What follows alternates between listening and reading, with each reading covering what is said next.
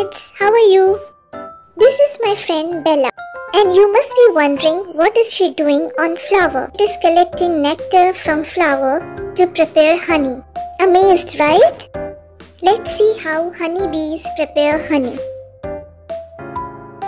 Honeybee first find a flower, then use its long tongue like a straw to suck nectar. Now, what is nectar? It is a sugary juice of the plant. Nectar is then stored in a second stomach, also known as honey stomach.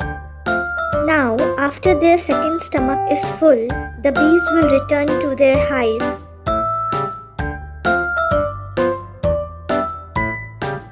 and start to pass the nectar through their mouths to other bees. As the nectar is passed from bee to bee, it is turned into honey.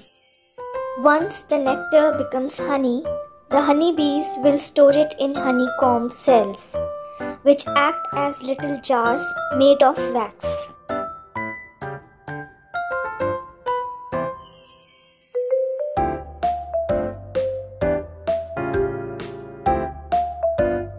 Next, they fan the nectar with their wings to encourage evaporation. The nectar is 70 to 80% water. This process reduces its water content to 18% and turns nectar into honey. Honey is then covered in beeswax and stored until needed.